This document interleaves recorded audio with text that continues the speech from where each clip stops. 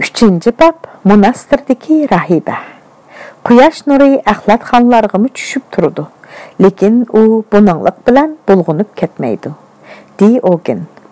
Diogen miladiya ilgari 325-yildan 400-yilgacha yashagan qadimgi Yunonlik mashhur faylasuf İskender Zulqarnaynning zamondoshi. Miladiya 1354-yili yoz fasli. Әдісі ular Almalıqdaki addi bir sarayda bamdat namazını o'qib bo'lib, әмділі naştığı o'ldirdi. Shahardagi nasaralar ibodatxonasining qo'ng'iroqlari bir dilla tang jaranglab kelindi. G'ojizada Arshidin Valiyullah hayron bo'lganidan Janbaz bilan Nizomiddinni chiqib qarab yiqishga buyurdi. Ular chiqib ishikda turgan saray qarovuldan qo'ng'iroq nemishqa mundaq kuchlik chelinadi deb so'radi. U bugun qatallarning ibodat qiladigan yakshanba kuni. Shunga kishilarni elib ibodat qilishga chaqirib qo'ng'iroq chelindi. Mubada nashti qilib bo'lgan bo'lsanglar, sizlarmi biz bilan chirkavga ibodatga beringlar. Chunki ibodat qilguvchilar uchun chirkavning eshigi hamisha ochiq deb javob berdi. Janbazlar eliqi qarovulga rahmat aytib, saray ichiga qaytib kirdi va qarovulning aytganlarini G'ojizada Arshidinga kulib turib do'rab berdi. Ular mushundaq parang bilan nashti qilg'ash, o'rda oldiga berishni maslahatlashdi. Almaliqning atiganlik havosi intayin sap edi. Ududaki tağның arkasından kötürülgen bulutlar süzülüp, kök yüzüde asta gayip bulmakta idi. Əmdi, quyoshning özümü allaqandaq bir tarafda, birdem nahiti yiroq, birdem nahiti yaqin, qizg'uch misligandek bo'lib ko'rinadi. U o'zining sehrlik va ajoyib qizg'ish şolisi bilan yerim ufuqni qizartib, atiganlik shapaq bulutlardan arkasıga hadab yoshirnatdi. G'ojizada Arshidin Valiyullah Janbaz, İskender Nizomiddin, Hasan Hüseyin qatorliq hamrohlari bilan billa Ardavildan texi tunugün keştila Almaliqqa yetib kelgan edi. Ular ahiri naştlarını qilib bo'lishib, saraydan ko'chaga chiqishdi va birdan mengib tatlıq turumlar, miskarlar qatoridan o'tib, suv darvosining oldiga kelishdi. Uningdan keyin so'punchilar ko'chisini kesib o'tib, shaharning kunchiqish tarafidagi San Fransisko chirkavining oldiga yetib kelishdi. Bu qarqitonlar zamonasidan qolgan qadimgi katolik chirkavi bo'lib, Almaliqdagi Nisuriyan dini ga itiqad qilishadigan qatal baylarning ta'miroti bilan butunlay ko'k xishdan silingan katta bir imorat edi. Almaliqda pishiq xish qurilmaliq imoratlar ko'p bo'lsa-mu, ammo oldi tarpi buningdek chiroyli bezalgan bundaq imoratlar ancha ko'p emas edi.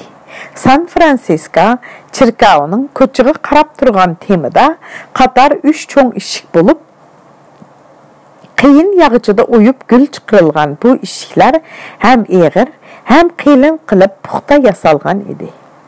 Chirkavning ibodat zalining o'ttirsidagi g'oyat zo'r gumbazsimon tunglikni 2 tik panjara ko'tarib qo'g'dab turadi. Bu hol kishiga xuddi popning 2 tarafida turgan diakonlarni eslatdi. Chirkavning kemirlik o'g'zisini 2 tarafdan qator ketgan inchki to'riklar ko'tarib turadi.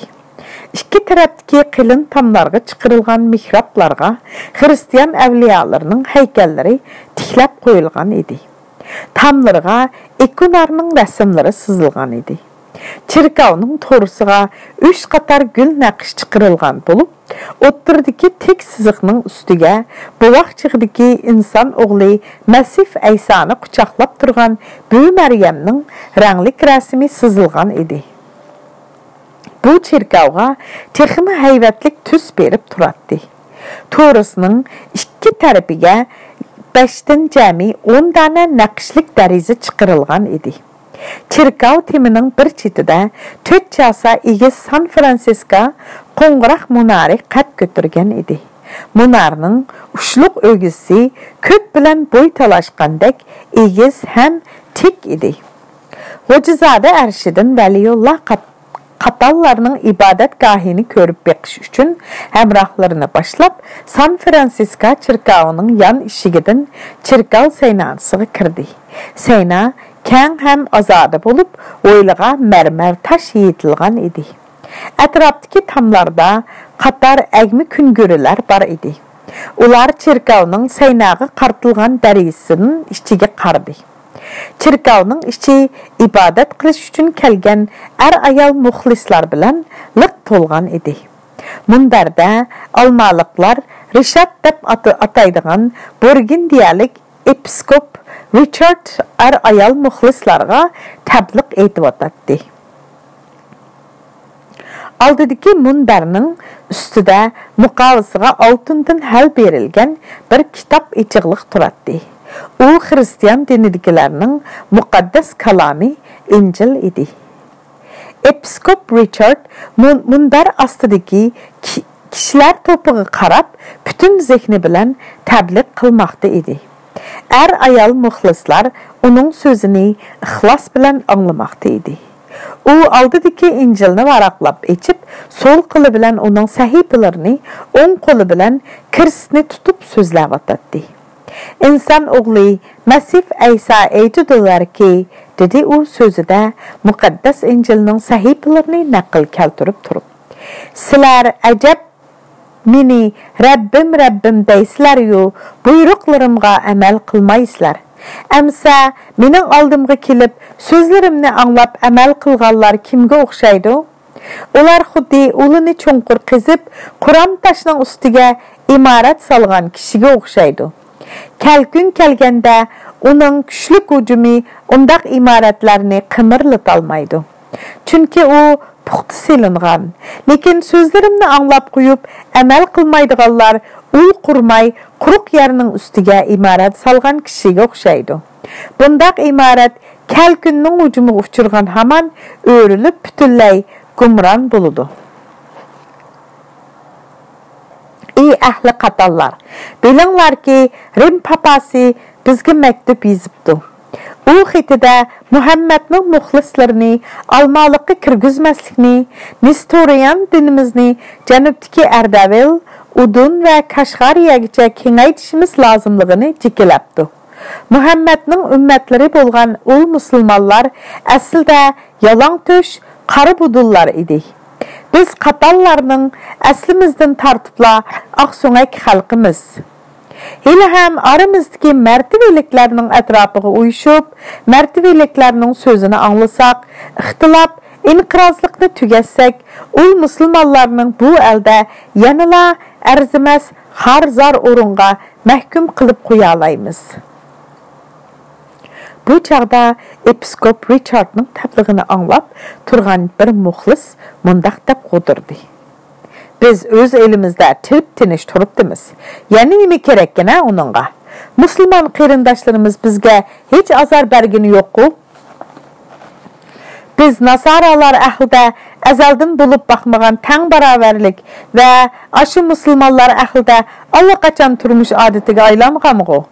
Biz nima deb yana ularga qarshi turgudakmiz? Ular bizga chiqilmagandikin, ular bilan nima karimiz? Karimiz bo'lmagani yaxshi. Bizmi o'zimizning chirkovlarda ibodatimizni qilaveraylik. Ularmi o'zlarining ishi bilan mashg'ul bo'laversin. Heliqi muxlisning narozi bo'lib aytgan bu so'zini uning atrofidagi bir necha odamlar angladi. Bu odamlarning orasida Chag'atay xoni Tughlugh Timurmi bor edi. U bugun kundagi odati bo'yicha atigan turib ketgan edi.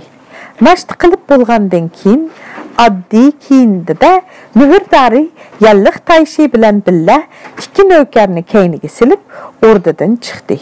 Bugun yakshanba Nestorian dinidagilarning ibodat qiladigan kuni bo'lg'ashqa, heliqi nasara qizni qayta uchirtish uchun umu ashu San Fransisko chirkoviga kelgan edi. U xaloyiqning ko'zidan pinhon bo'lib, munbarda tabliq aytayotgan episkopning so'zini bir bulungda anglab jim turgan edi.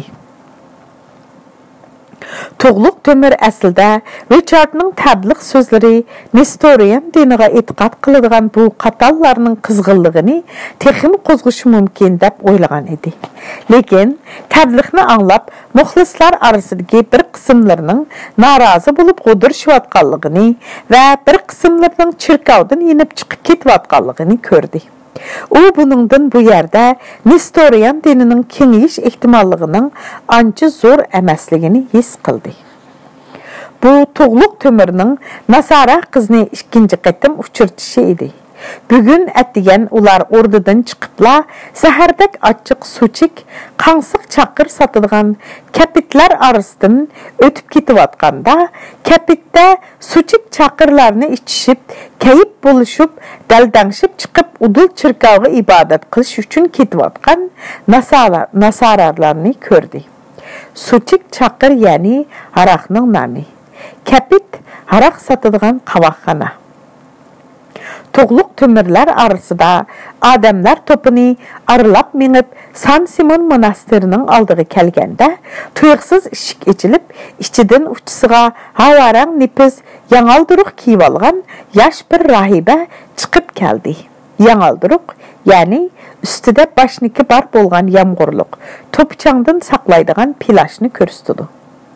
U ibodatga mangan kishilar to'piga qo'shilib, Udul San Fransisko chirkoviga qarab mangdi.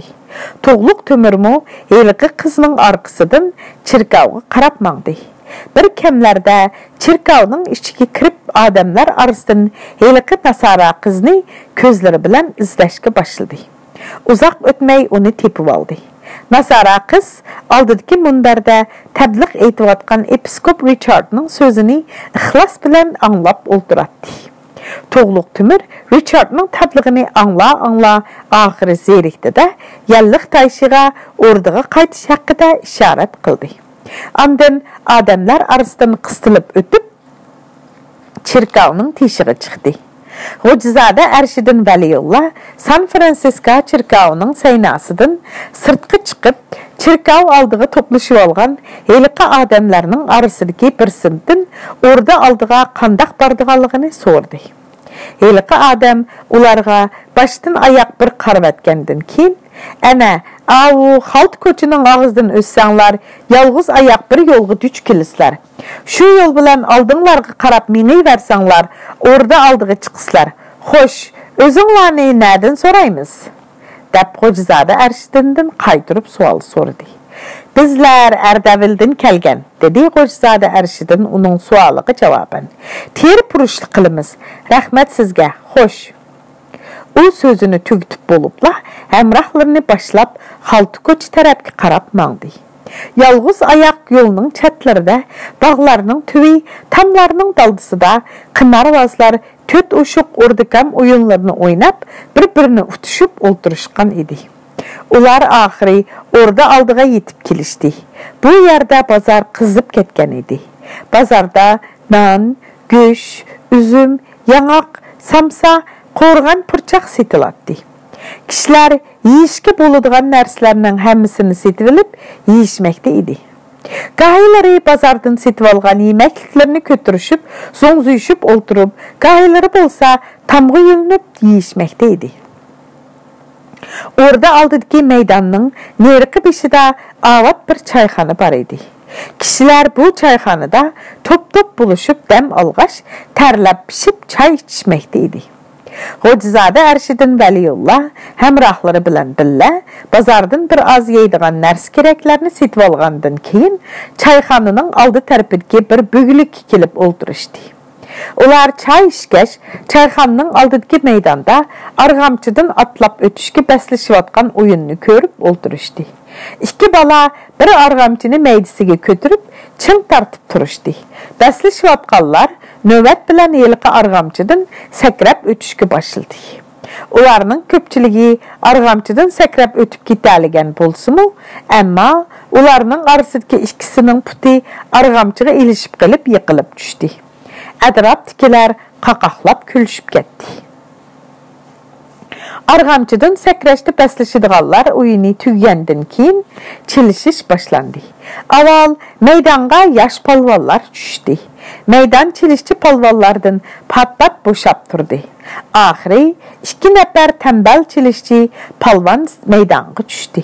Ular bir-biri bilen bel qayrışıp uzaqçı küç sınaşqan bolsumu, amma hiç qaysı rəqibini yanbaşqı elip yerge uralmadı. Ular muşundaq uzaqçı bel qayrışıp, küç sinişip, ahiri her ikisini çarçap, halıdın ketip oldurup qilişdi. Bu çağda palvallarının çilişini tamaş qılıp turğanlarının arasıdın dividek bəstlik, tətir ustaxan bir Mongol ottırığı səkrəp düşkən peti, ətrapdaki turğanlardan palvan tələb qıldı. Bayatın küç sinişiş üçün meydanga düşüşke təmsil vatqan palvallar, eliqi Mongolunun dividek bəstigi qarab, meydanga düşüşdün yaltayıp qilişdi. Şunundan keyin hiç kim meydanga düşüşke petin almadı. Heliqi Mongol teximi körənləb, palvan tələb qılıb, öykirəb, səkrəb, yerini xuddi qavandək tılğab, top-toz düşqə başladı.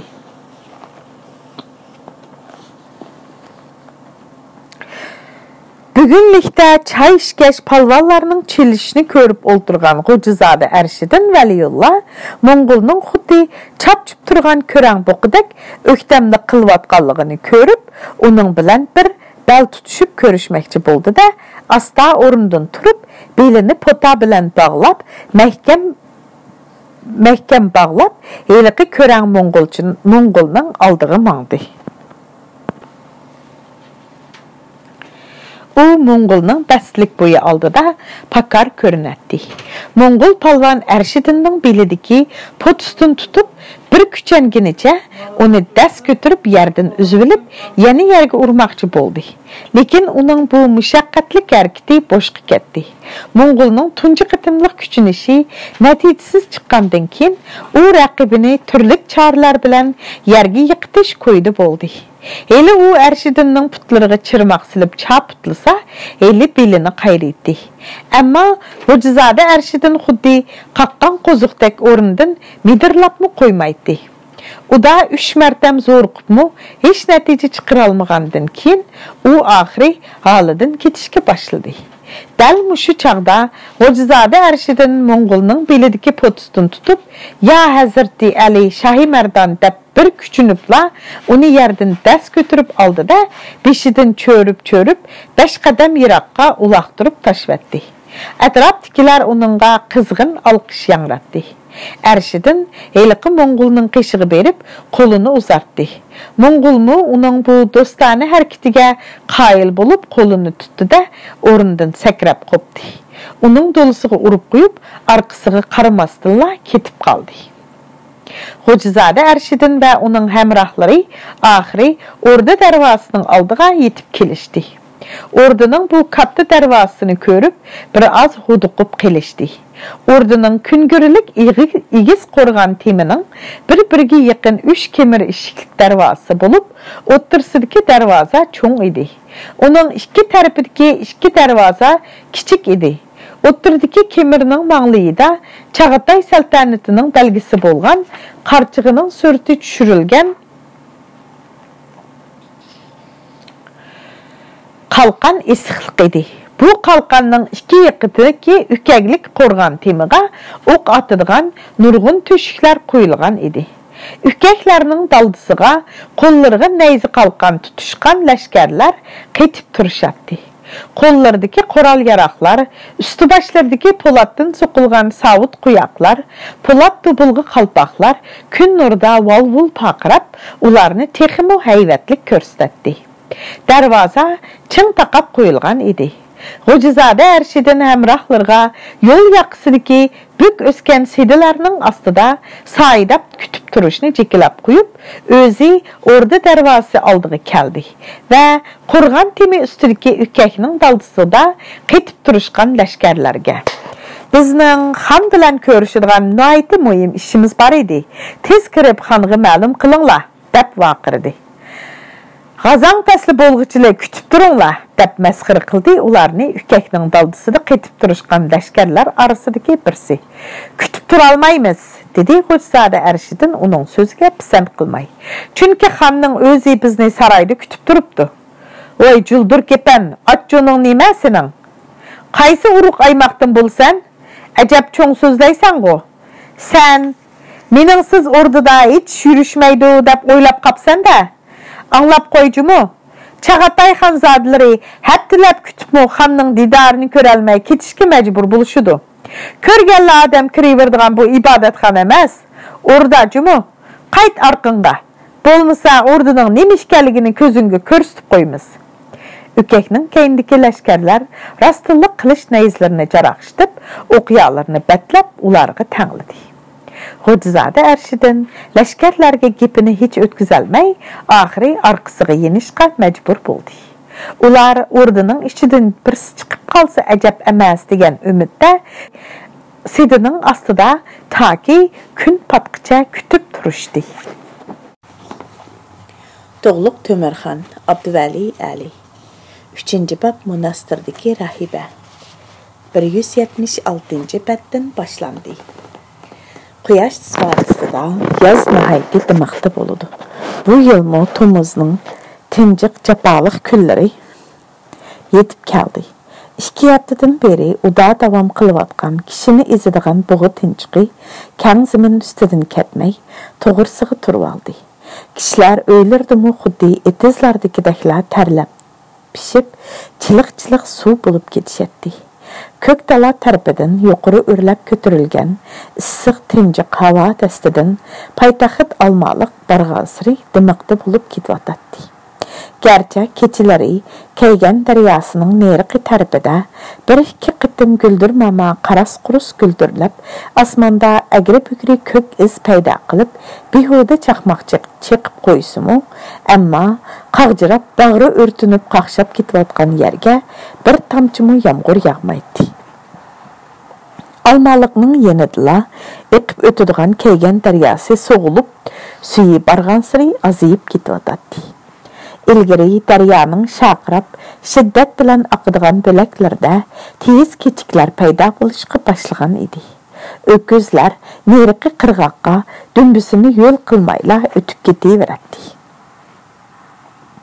Chag'atay xoni Tughlugh Timur har yilgi odati bo'yicha bu yilmi Tomuz kirishi bilanla tog'dagi yozliq o'rdisiga ko'chib kelib oldi. Uning xon chediri tog' bag'ridagi Kaygan to'piligiga tikilgan edi. To'pilikning usti tarpiga taxminan 1-2 chaqirim keladigan yerda egiz bir do'ng xuddi cho'ldagi yolg'iz butxonadek yiroqdan cho'qchiyib ko'rinib turadi. Do'ngning tagida bir tashliq suv yil bo'yi zodi o'ksimasdan eqib turadi. Kishilar bo'lsini Kaygan g'o'l deb ataydi. Beliq qasriqsimon pas edirliq orasidagi yalpugisiman Kaygan vodisi toki Olmaliqcha so'zilgan edi. Hozir Kaygan vodisi harbiy yurishlardagi qo'nalg'ularda tikiladigan kigiz uylar va oddiy rax chedirlar bilan to'lib ketgan edi. Kechalari chedirlar orasida sansizlagan gulxonlar yiqilganlikdan bargohning bu gulxonlari xuddi kunduzdagidek yo'rtayotgan kecha osmonida salqin tog' shamoli kishilarga rohat bag'ishlaydi. Olmaliqning odamning nafsini bo'g'digan o'p-o'p issig'idan bazgan Tughlugh Timurxon tog'ning kechilik rohat baqish salqin havosida yurib xelala yeniklab qolgan edi. U bugun kecha o'zining xon chedirida kengash chaqirdi. Tughlugh Timurxon mahvara Unhayerdagi isyanchi Barlas va Sulduz qavmining masalasini tinch yo'l bilan hal qilib, Ostona Olmaliqqa g'albi quchib kelgandan keyin asosliq zehniy kuchini Chag'atay saltanatining mutlaq nufsini tiklashga qaratdi. Amdiki masala qanday qilib mamlakat miqyosida yurgizilmoqchi bo'lgan din islohotini saltanatlik hokimiyatchilik ishidagi tub mamlakat siyosatiga aylantirish masalasi edi.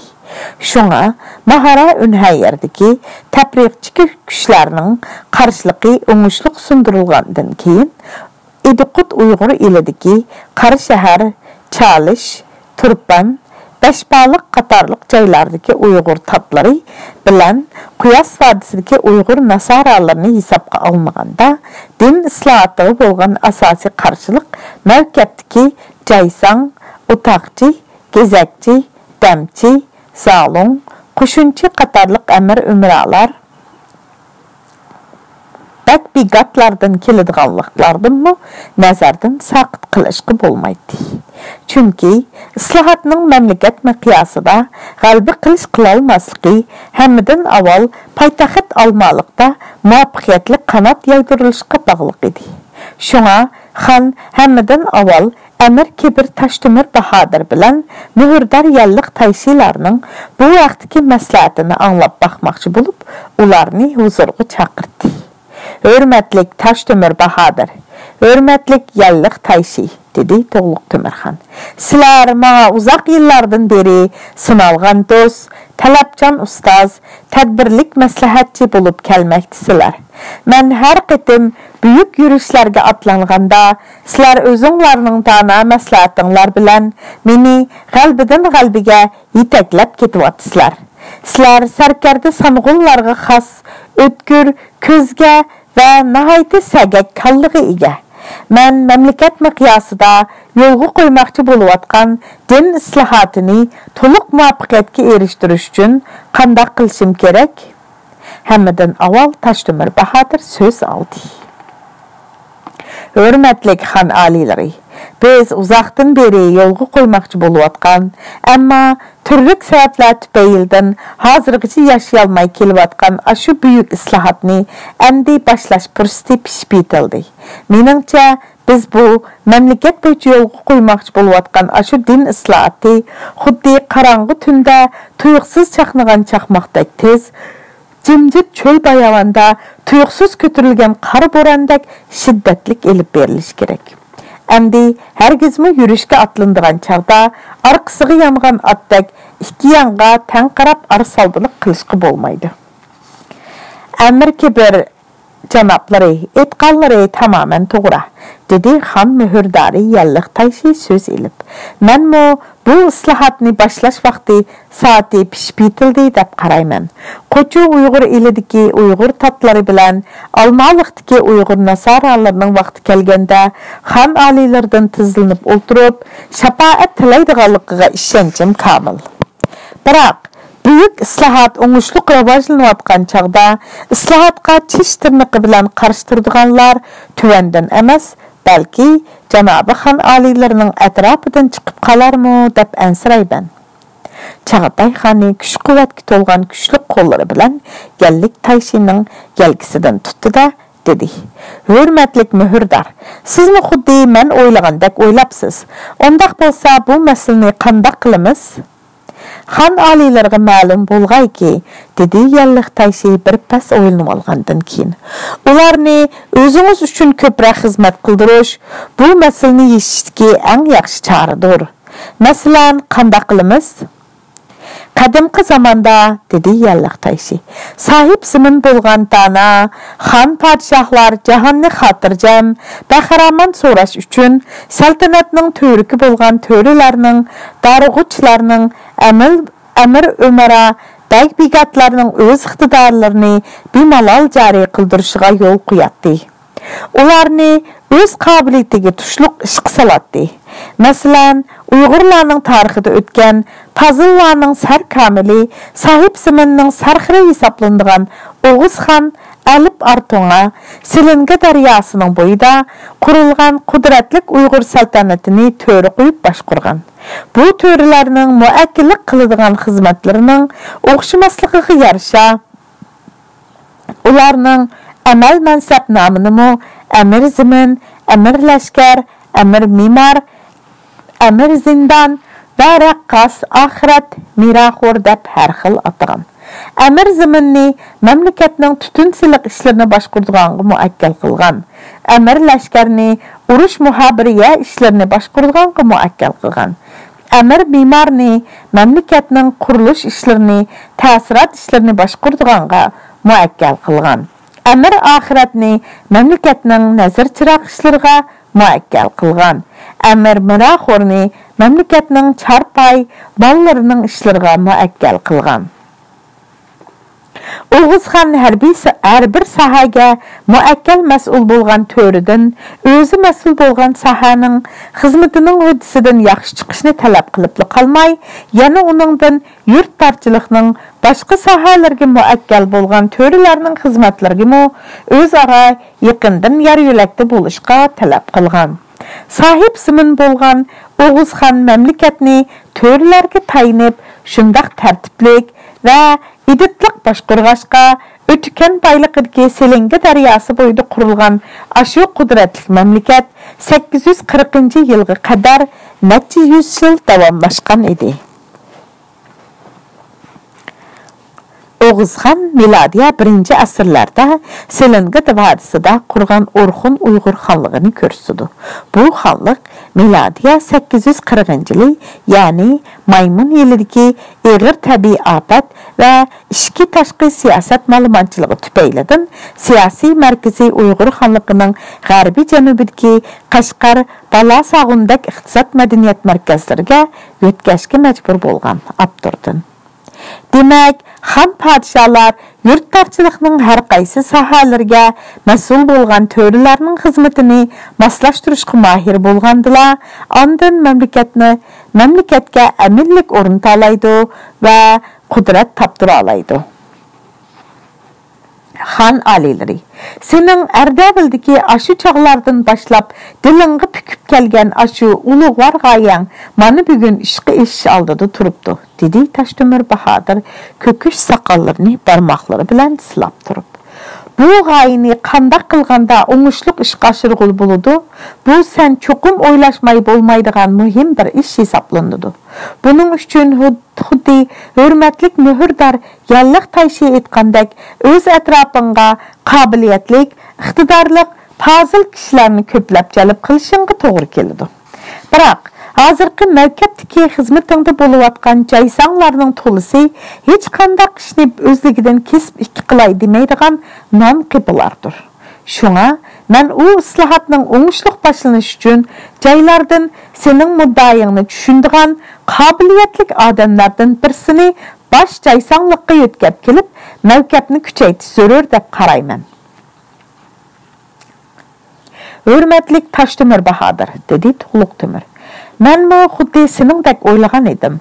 Bosh jaysanglikqa seningcha kimni qo'ysak bo'lar?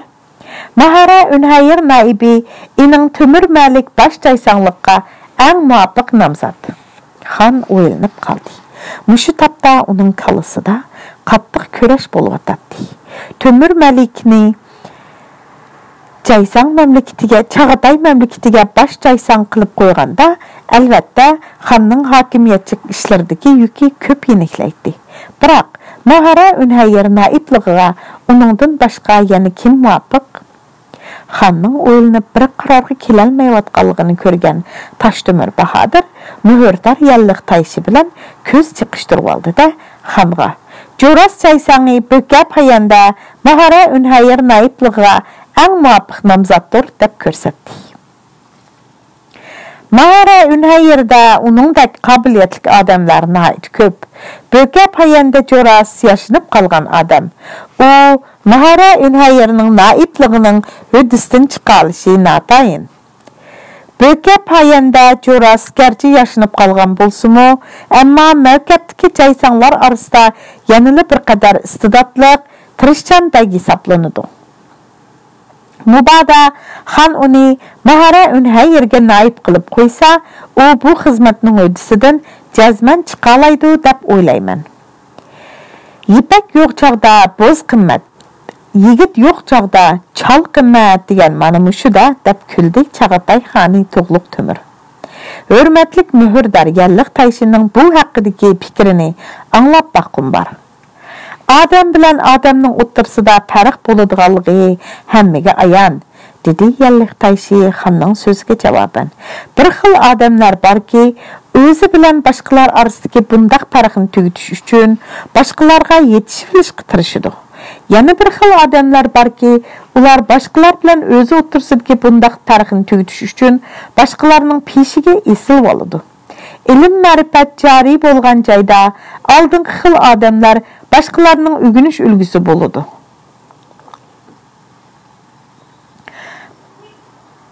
Natijada ilm ma'rifat jari bo'lgan joylarda ilm ma'rifat texmi avj oladi. Halbuki texnichilar nodonlik jaholat asrtining ilkida turayotgan joylarda bo'lsa, jaholat nodonlik texmi avj olib kuchayib ketadi. Xon un chiqarmadi. Xon chediri ichida ig'ir sukunat hukm surdi. Almaliqdagi nasoralar qavmi Tughlugh bizning biladiganlarimiz ancha ko'p emas. dedi Tughlugh Timurxon asta so'zlab arliqdagi jimjitlikni buzib. Biroq Nestorian dindikilar bizning din islohotimizga to'sqinlik qilguvchi kuchlarning birisi hisoblanadi.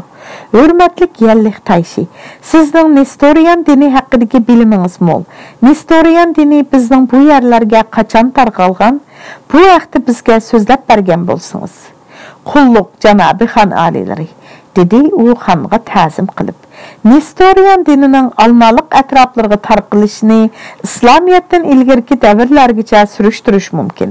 Biroq qadimgi zamonda Idiqut ulug' Uyg'ur eliga hukmronlik qilgan Daqiyanus zamonisidan tartibla Almaliqda Nestorian diniga e'tiqod qiladigan nasoralar paydo bo'lishga boshlaganligi tarixlarga putilgan.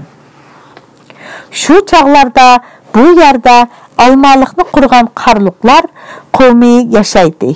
Almaliq shahri butun g'arbiy yurt bo'yicha mashhur markaziy cho'ng shaharlarning birisi edi.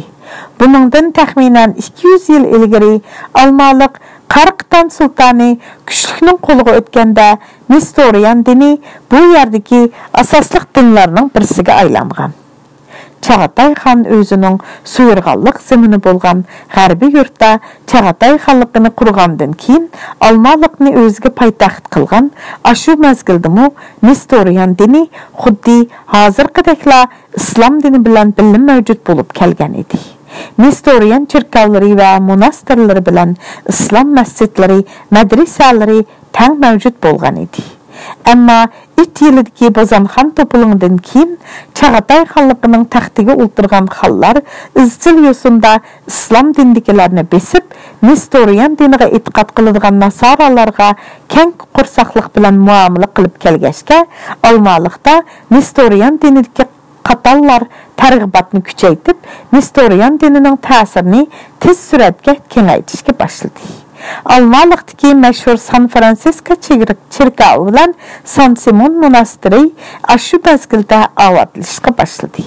Rim papasi Avingolliq Grigoriy yaqinqi mezgillarda Almaliqda Nikolas, Karasmun, Yohan, Burgundiyalik Richard, Iskandriyalik Fransiska, Raymond Rofa, Laurenti, Franstalliq Pascal qatorliq pop episkoplarni Nestorian dinini targ'ib qilish uchun orqa-orqadan mushu yerda turishga avatdi.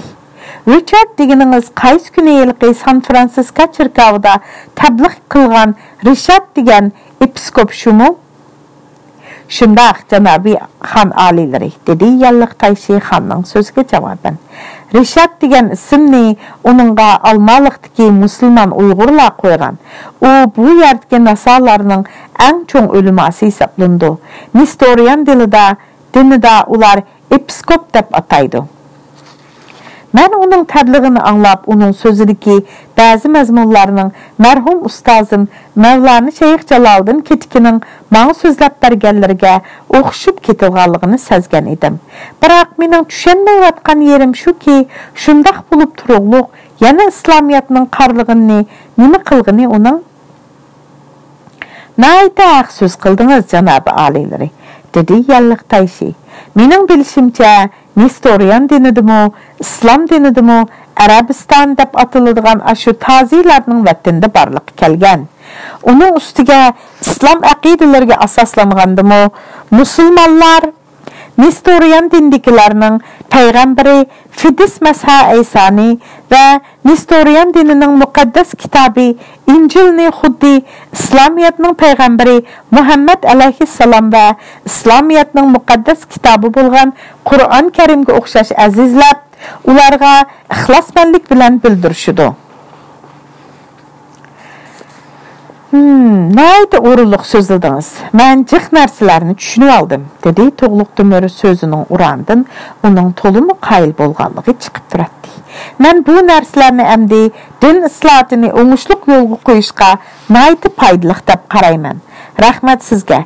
Bugünkü söhbetimiz muşu yergiçilik bolsun.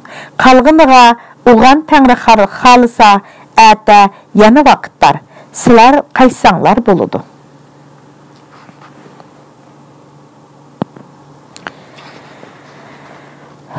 Xan alilərə tümən min rəhmətlər bolsun. İnayətinizdən min mərtəbə minnətdarmız deyişib xan çetirdən çıxıb ketvatatdı. Xan yəlliq tayşının ismini çağırıb qaldı. Hörmətlik mühürdar canabları, bir dəqiqə hayal bolsunuz. Ləbbəy xan aliləri degince yəlliq tayşı yenib kirdi. Hörmətlik yəlliq tayşı, qays günü biz San Simon monastırının aldıda uçuratqan heylik qız yadınızda barmı? Dep sordu Tughlugh Timur xan tartınıp durup. Muşu tapda onun yüzü kızırıp şelperdek bulup ketken idi. Zamana qazallarda tolu qaynap pişip ketken yalliq tayşı xanның aşık işkeligini bilip boldu-yu, zinhar çandırmadı. Yadımda xan alileri, siz elqi Zamuran bibi dep atılıdığan Nasara kızını deysiz go? O kızın ismi Zamuran bibi midi? Hürmetlik mühürdar. O kimnin kızı bilensiz? Bilişimce Zamuran bibi hilqi qatal episkopi Rüşatның ögey kızı iken, Nestorian dindikilerinin adeti boyunca kız dala çoğuyup balağat yeşiği yetkende taki yatlık bolğıca arlıqda monastırda büyü bulup turdu. Zamuran bibinin San Simon monastırda turuvatqınıға 3 yıl boptu. Tughlugh Timur almalık kelip uzak ötmey, köl boyda Zamuran kızını tuncu qıtım uçurtup, diliga aşıqlıq oti tutaşqanğımı saq 3 yıl bolğan idi. Keyinki çağlarda Çağatay memleketideki Quyas, Qo'chu Uyghur eli, Yetsu qatarlıq өлkelerdeki butqı şınıgan Uyghur tatlары bilen Nestorian diniga etiqad qiladigan Uyghur tarsalarını İslamiyatga dalalat qilish jarayonida yuz bergan bir qator zo'r vaqalarda ashu Zamuran bibi Çağatay xani Tughlugh Timurning din islohotida nihoyatda muhim rol o'ynab Beyt Faliha degan sharaflik nomga musharraf bo'lgan edi. Bu keyingi gap albatta. Muallif bu yerda Çağatay xani yosh Tughlugh Timurning Zamuran bibi bilan tanishish jarayoni ustida bir oz to'xtalib o'tishni lozim topdi. Tughlugh Timur xon 3-bet monastirdagi rahiba 191-betdan boshlanadi. Tughlugh Timur kök irtish boyida Shiravul To'xtavining qo'ylarini beqib yurgan chaqlarda apsi Manglik xatun hamisha uningga "Balam, mening bar yo'q ikkala arzuyim bor. Birsi ittigrak sahib qaranliq yeshig'i ulashib, marhum xon otang Esenbug'a xonning toji taxtiga ega bo'lganligingni ko'rsam, yana birsi yigitlik yeshig'i ulashib, so'ygi muhabbatingga arziydigan biror mahbubga erishganingni ko'rsam", dedi. O'smirlik yeshidan navqironlik yeshiga texi amdilatin qadam qo'yishga boshlagan Tughlugh Timur apsining bu so'zlarining ma'nosining tegiga ancha tushunib yetolmaydi. Shunga har qitim apsining bundaq so'zlarini anglaganida uyalganidan qizirib beshini yerdan ko'tarolmay qolatdi. Bir kuni u "Qandaq qiz mening so'ygi muhabbatimga arziydigan, chin qo'yib qalbimdan so'ygan qiz bo'ladi?" deb so'raganida apsi Manglik xatun uningga "Bu qiz shunday qiz bo'lishi kerakki, erning qalbini o'ziga nisbatan faqat so'ygi muhabbat uyg'otish yo'li bilanla asir ola oladigan mahbub bo'lsin. Sen o'zingning so'ygi muhabbatingga arziydigan ashundaq mahbubini topgan kuning sening baxit saodatingning boshlangan kuni bo'ladi. Chunki erni yomon yo'ldan qaytarishning chora tadbirlarini obdan biladigan qizlar aqlliq mahbubdir. Undaq mahbub o'zi so'ygan erning qalbiga ega bo'ldimi, demak uning xohishining chulvirg'imi ega bo'lgan bo'ladi. Mubada erning söygü muhabbetiga erişmey turup, uni yaman yoldan qaytırman deydiken, o halda er kishi yamanlıqqa teximi yepişidigan boludu, dep cevap bergen idi.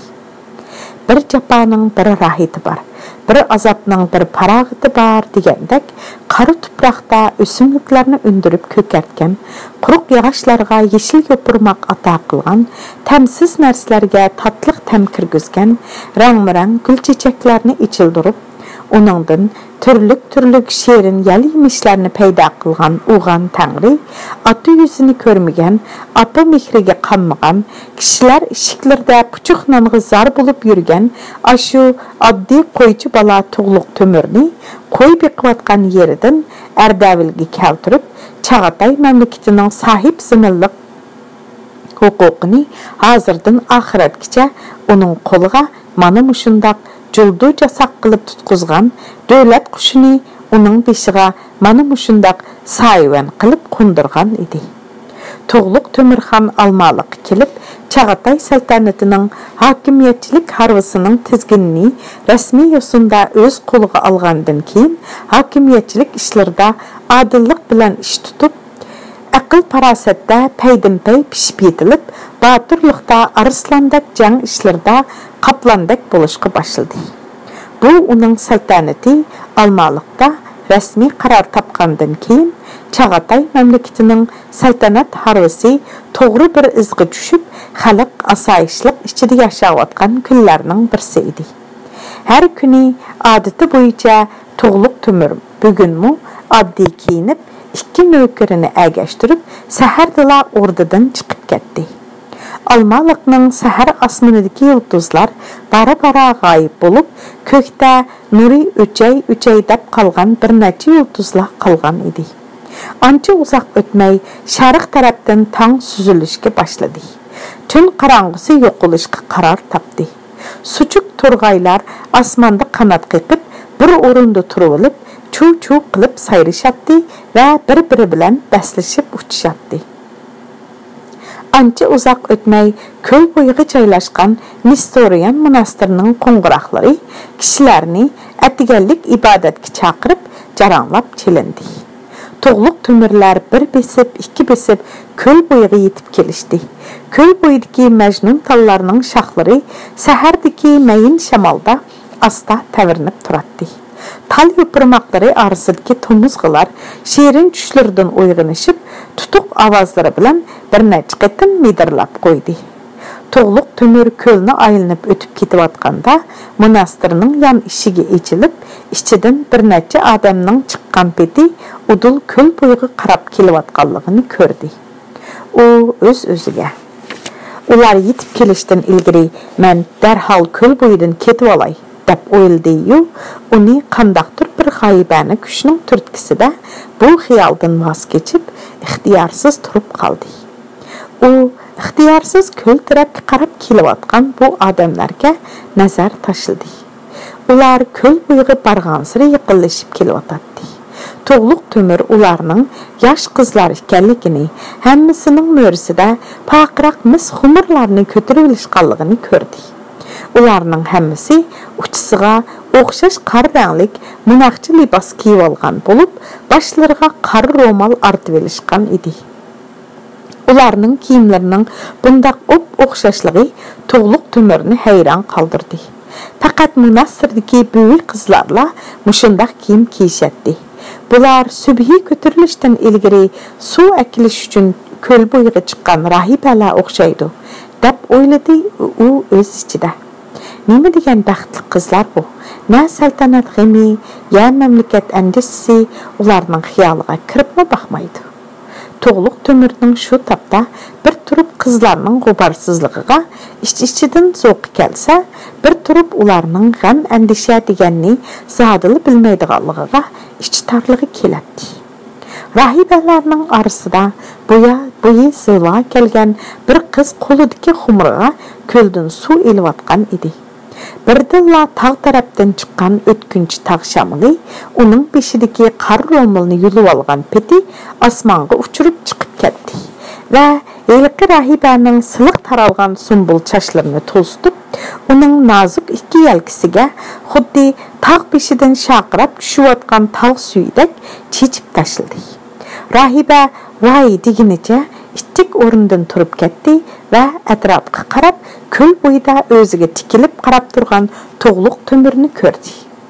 Qızının közleri bilen yaş Tughlugh Timurning közleri uçuraşqan aşı daqiqada qızının Tughlugh Timurning yüreki larziga kelip jig'idi qilib qaldi.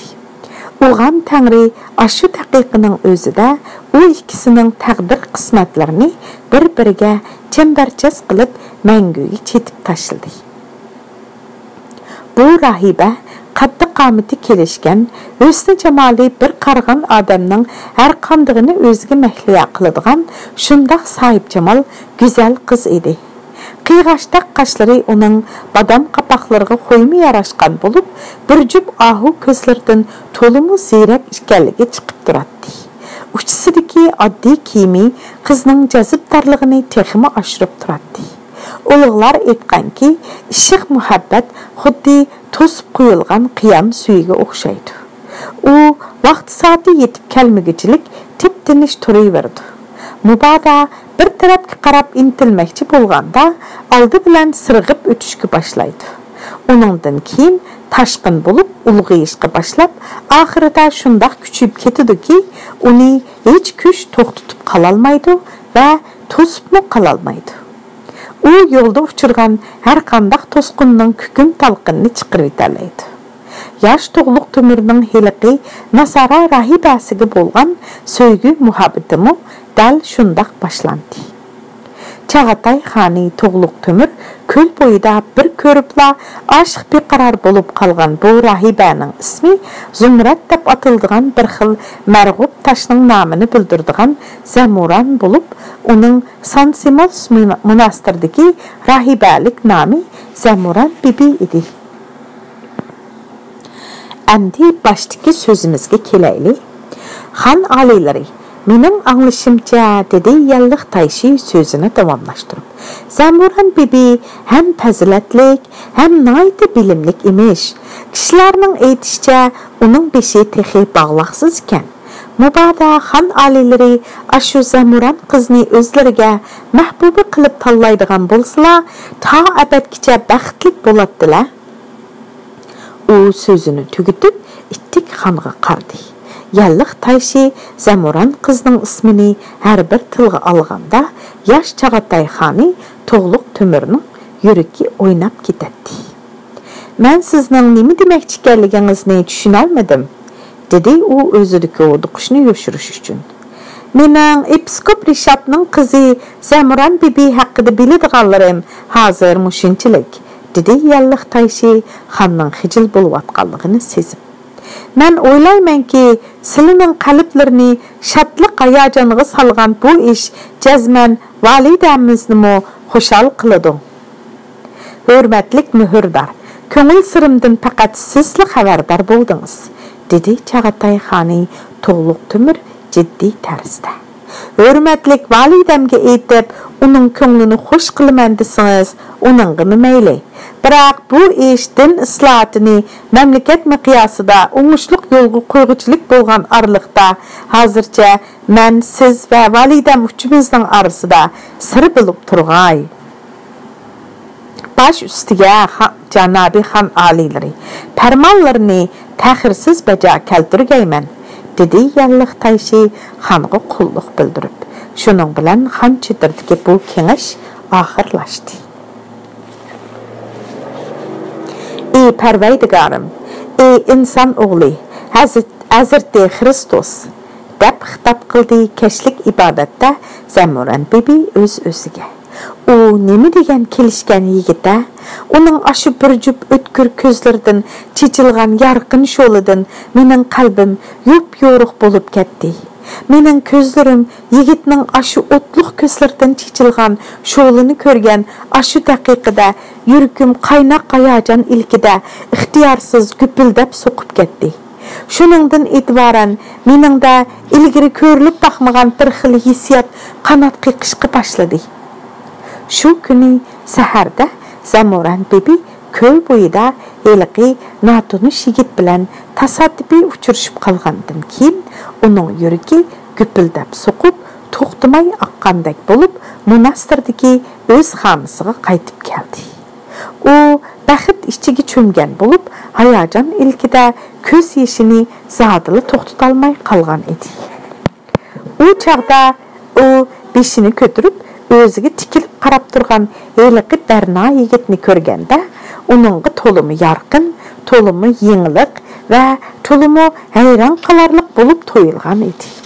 Ashu daqiqadan boshlab uning butun hissiyoti, hatto butun turmushiga yetakchilik qiladigan turmush qarashimi birdilla o'zgardi. Shuningdan tortib ta hozirgacha u bu ishni o'ylasila, asli o'shini yo'qotib qo'ydigan bo'lib qoldi. Xuddi shu kuni saharda ko'l bo'yida tuyuqsiz ko'tarilgan quyun o'zining ko'ngil ixtiyorini uzuksiz heliqi yigit tarafga uchirtib ketayotgandek his qildi. U hech qachon yuragining vasvasa ilkida ostin-ustin bo'lishdek bundaq parakanda holatni beshidan kechirib baxmagan edi. Qalbining chunqur yerida vujudga kelayotgan bundaq to'polonchi hissiyotning sevgi muhabbat ekanligiga oxiri ishondi. Ko'l bo'yidagi uchrashishdan keyin Zamoran bibiga kunlar xuddi shamol kitobining bitini o'rgandek tez o'tib ketyotdi. Ba'zida uning ko'l bo'yiga yana chiqqisi keladi. Judolikning naqadar og'ir ish ekanligini u o'z peshidan o'tkazgan har qanday bir kishining Zamoran bibining nima uchun diqqatchilik ilkida bundaq iztirob bo'lganligini tushunishi tas bo'lmasa kerak. U doim monastirning beg'iga chiqib, yoshirincha judolik ko'z yashini tugatdi. Uningga bu monastir endi tar keldi. U o'zini xuddi qafasning ichiga so'linib qolgan yolg'iz qushdek notvan his qiladi. U qanchilab kechalarni kirpik qaqmasdan bidor o'tkazganligini o'zimi bilmaydi. Bu uni patla holidan ketkizib qo'ydi. Bir kuni atiganlik ibodatdan keyin Zamoran bibi monastir xo'jadoridan ruxsat elib uyiga qaytib keldi. Apsi uning shiq o'tida ko'yib, puchilib ketayotganligidan xabarsiz bo'lg'ashqa, qizidan chiroyingiz zaprandek sarg'ayib ketibdi. Betap bo'lib qoldingizmi? deb so'radi. U Ulushkun saharda ko'l bo'yiga suv chiqqan edim. Shu chog'da suv tekkizib olgan o'xshayman deb haqiqiy ahvolni apsidan yoshirdi. Apsi qizining og'rib qolganligini anglab, paypitek bo'lib ketdi. Kechalab uning beshida qarab o'ltirib, tunni uning bilan billa bidar o'tkazdi. Kishi avatib amchi chaqirtib kelib, qizning Timurini tutqizdi. Amchimi uning kesilining nada ekanligini topolmay, azroq doğru buyurib qo'yib qaytib ketdi. Biroq bu ishlarning hammasi behuda avarchilikdan boshqa narsa emas edi. Qizi borgansiri sarg'ayib, tamiqi azlab mag'durdan ketayotgan edi.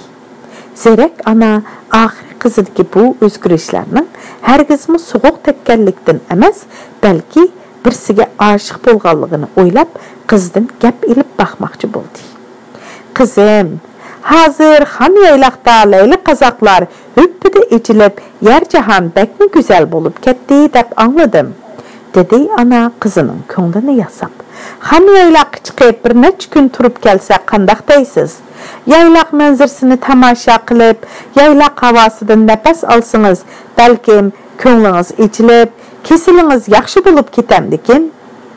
Mayli, sizlar nima desizlarmi shu? dedi Zamoran bibi apsining so'ziga javoban.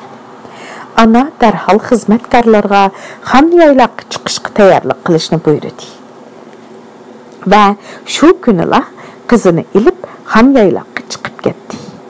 Yozda xon yaylaqning kunduzidagi manzarasi xuddi jannatdek go'zal bo'lib qolmasdan, balki kechilik manzarasimi chiroyli edi. Xon yaylaqqa chiqib uzoq o'tmay, bir kuni oqshimi ular yaylaqning kechi manzarasini tomosha qilish uchun o'tavining yenidan eqib o'tadigan suvning bo'yiga chiqishdi. Suv boyidagi buluq o'sgan cho'plikning arasida bödünü cho'jilarning chuquldaşlari to'xtagan, daraxtzorlikning arasidagi bulbullarning naqshi sadolari oyoqlashgan bo'lsa-mu, layli qazoqlarning, yava atirgullarning xushpuroqlari dimoqqa gupildab urilib turadi. Yulduzlar charaqlab yinib turgan zangar kecha osmonini ostidagi payansiz xon yaylaq ana shundoq go'zalligida mo'l hayoti kuchga ega qilgan edi. Yaylaqda nadandu paydo bo'lgan bir qushning sho'x sayragan ovozi anglandi. Bundaq ovozni Zamuran bibi kunduzi zodila anglab baxmagan edi. Cho'ngildigan ovozlar, ushqurtishlar, o'milgan ovozlar, umuman yaylaqdagi to'van, o'tira, yuqori ovozdagi har xil ovozlar bir-biriga aralashib ketgan bo'lib, bu ovozlardan birli xil muqamdagi tugumas yaylaq naqshi shakllangan edi. Bundaq yaylaq naqshlarda har qanday bir odam uchun o'tgan ishlarni va ishiq piroqlarni aslash to'limi huzurliq ish edi. Yani kelib bundaq tugumas yaylaq naqshlarini kishini paydinpay uyqu ichiga g'arq qiladigan ajoyib bir sehriy kuchga ega edi. Arqadilla qayoqdandir texicha uxlamagan ismi noma'lum bir qushning tuyuqsiz ham qisqa ham ansiz sayrag'an ovozi anglanadi-da, she'rin xiyol ilkida mugdab o'tirgan kishini birdilla cho'chitib uyg'otib yetadi. Bödününü vitvalaq deb öz jo'risini yeniga chaqirayotgan ovozi yana bir qushning xuddi qaqaqlab kulayotgandek sayragan ovozi angladi. Taki yiroq bir yerlardan mushuk yapaloqlarning asabiylarcha yig'ilgan ovozi keladi. Bu yapaloq qushlarning kim uchun sayrayotganligini, ularning nima uchun sayrayotganligini, ovozini zodi kimlarning anglayotganligini faqat shu qushlarning o'zi biladi. Ammo ularning bu sadolari ichinishli azob uqubatlar va hasrat nadomatlar bilan to'lgan edi. Zamuran bibi apsi bilan taki tun nisbigacha yaylaq qushlarning umumiy xo'rini tinglab o'ltirdi. Bugun xon yaylaqning osmoni bo'lakchili suzuk havo ichilib ketgan edi. Yiroqda ko'zga tashlanib turgan o'rmonlikning orqasidan aldirmay, tinmay ko'tarilayotgan quyoshning haroratidan nurida butun yaylaqmi ayonlashmayla isib ketdi. Ana Zamuran bibini boshlab oldingi kuni ko'rib qo'ygan heliqi quyuq soylik qiyin darxining ostiga soydash uchun mangdi. Havo ochiq, yaqinda suv shaqirab eqvatadi. Zamuran bibi ustiga monastirning qora rangdagi kiyimi, uzun nimchi kiyib olgan bo'lib, beliga tushib turgan sumbul chochlarini bilakdak tumliqda bir o'rimi qilib o'rib olgan edi. U peshonisini qiyiqcha ro'mol bilan mahkam tengib olgan edi. Yaqinning agib aqadigan do'qmishida qad ko'tarib turgan yo'g'on bir tup qiyin darxi atrofiga quyuq soy tashlab turadi. Zamuran bibi chatqalliqlarda shaqdan shaqqa qo'nib uchib yurgan yaylaq qushlarga nazar solg'ach, nimchisining yerga so'rilib turgan pashlarini chatqal ilib olmasligi uchun qo'llari bilan ko'tarib apisining yonida gap qilmasdan ketyotadi. Ular ayonlashmasdilla heliqi qiyin darxining ostiga yetib keldi. Ular kelishdan ilgari xizmatkorlar palasni silib, ustiga qilin bisotlar bilan arambaxish joy tayyorlab qo'ygan edi. Qilin bisot ustiga ichiga tayloq tiviti ilinib tikilgan chilpaklik yostiqlar tashlab qo'yilgan edi. Zamuran bibi putidagi popuklik saxtiyon sandalini yeshib tashlab, bisot ustiga chiqib, chilpaklik yostiqlarga yo'linib o'ltirdi. Ana yaqin bo'yida hüppida ichilib ketgan layli qazoq yava atirgullardan bir dasti tizib kelib qizg'i tutqizdi.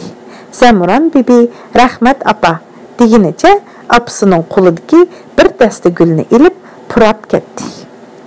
Qizim, aytinga, sizga zodi nemish bo'ldi? Sizni mushundaq bearam qilayotgan zodi qandaq ish u? Deb so'radi ana qizidan. Apa, mən gəplərini zadı düşünəlmədim, dedi Zəmuran bibi cilməyib yəqi qarab.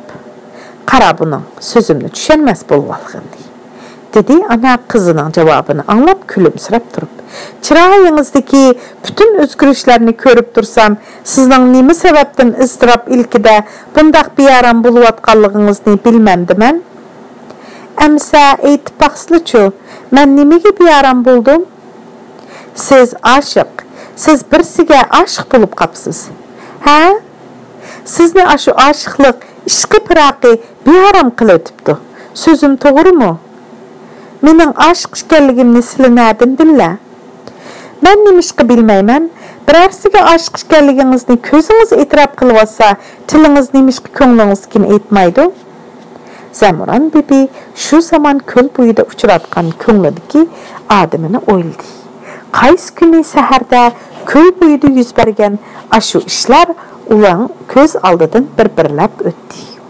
O yaş qutulğan közlərini apsıdan yoşuruş üçün yiraqı qarğan beti turub aldı. Apsi kızını özgə qartış üçün onun qoludan tutup aldığı tartdı. Zəmuran bibi özünün yığlığını apsığı körsətməslik üçün uyalğından yerge qarab turub aldı. Kızım, sizni şunca yığlatqan zadı kim? Dəb sorudu, apsi tolup taşqan hissiyatlıq bilən. Qini, həmmini mənə etib beriңçü. Apsının özgə histaşlıq qılğalığını körüp, Zəmuran bibi işçi-işçiden boğulup yığlaşqı başladı. Oy, tənтək qız, sizni yoşurğan bilən bər-bir aşkarlanıdı, dedi ana kızının həqiqi əhvalını yoşurup etməğallığıdan ənsirəb. Meni özünüzdən sırdaş dostu da hesablaverin, nemiş bolsa mən tartınmay eydin. Zəmuran bibi apsının bu sualını mı cevapsız kaldırıp, uluq kiçik tinib qoydu. Sizni özüge bənit qılıvatqan zadı kim? Ahir kız köl boyda yüz bərgən heliqi tasaddibi vəqanın bütün cəryanını apsığa bir sözləb bərdi. Apsı onunğa. O yigitni şunundan keyin qaytı uçuratmadım. Ta hazırgıça hiç kim köңlümni aşı yigitdek özüge mundaq əmir qılalığan emas. Biroq o yigitning kim, qayerda yaşaydiganligidan xabarsizman. Men nima degan talaysiz ha? O sözünü tügütüpla apsığı esilgan peti yığılab ketdi. Oy, tənтək qız, bu nima degininiz? Siz chin qalbingizdan söygen məşuqinizdan ümidinizni muşundaqla üzməkçimi? Şundaq, men ümidsizlənməy, yəni kim ümidsizləngəy? Kızım, siz, biz, nasaralarının gülü, qatal kızsız, aqıl parasetlik, çiçen, ötkür, bir kız bulup Tughlugh, qandaq qılıb nam əməli nainiq bir yigit ki köңlünüzni bərgənsiz, bəkmi tənтəklik qıpsız. Yoq, təntəklik qılmadım apa, bir qarsam o yigitning nam əməli hərgiz nainiq emasdak, o çoxum ali nəsəblik, isil zadı bir yigit. Mana, təntəklikiniz aşkar boldu, dedi Zəmuran bibinin apsi tatlıq külgünicə. Biroq, köy boyda uçuratqan aşı yigit bir bolsa Çağatay xanzadılardan. Muşunun özünü kupaya emasmı? Sili onun nəsəbini tövəndə pəraz qılğan təqdirdimi? O özü acayip bir sihirli güç qudretki tolğan bir qaraşdıla mening söygü muhabbetimni özgə bənit qılıb aldı. Zəmuran bibi sözünü tügütüp xicil bolğunudun yerge qarab cim turup qaldı. Siz o yigitning nəsəbinin Çağatay isilzadılardan işkənligini qandaq bildiniz? Şu günü bir qeyri adam bilen 2 yaş nöker onun arqısida qol bağlap turgan iken. Men şu çağdıla bu yigitning adatki Çağatay sipahlardan emasligini bilgendim. Boptu, sizin deginingizçi bolsun, dedi ana kızının beşini sılap durup. Biroq siz o yigitning qaysi mazhab ishkanligini bilamsiz? O Nestoriyanmi yoki Majusmi, musulmonmi yoki yahudimi?